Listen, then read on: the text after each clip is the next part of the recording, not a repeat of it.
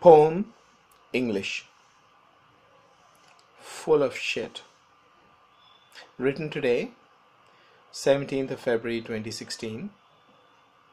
So, poem title, Full of shit. Full of shit? Yes, that's what we are. We tell each other and ourselves lies all the time.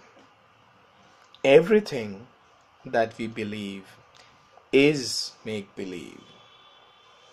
Our gods, the God, our causes, nations, beloveds, our systems, relations, institutions, our responsibilities, rights, duties, all our beliefs, all our realities, all our likes, dislikes, loves, hates, things that we wish to do, those that we don't. All that is ours is nothing but shit. All make believe. We are floating scum on what is perhaps our only reality, our consciousness, our only sensed reality, which in reality is shit anyway. In a universe that expands beyond space we can know, and even that nothing much about.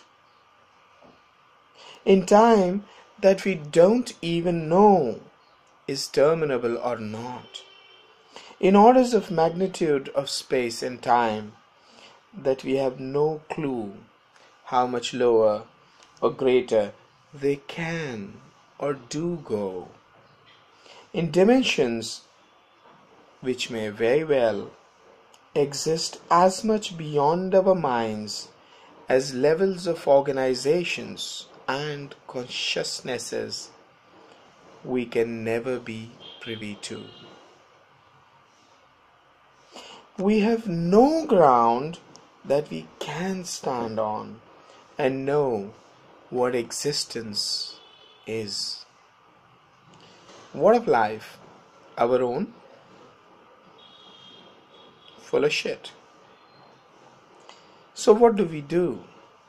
We fill our lives with our shit, which we help each other believe in, lying through our teeth all the time, lest our own bubble be broken by the pointed truths which we cannot conceivably be entirely unaware of, or shards of other broken bubbles.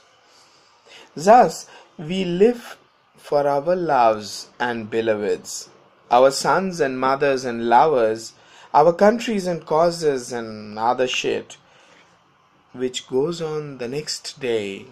We, the supposed indispensables, die.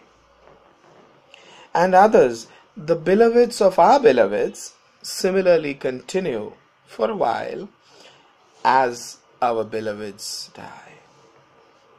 We tell ourselves we are needed, not because we are needed, but because we need to be needed.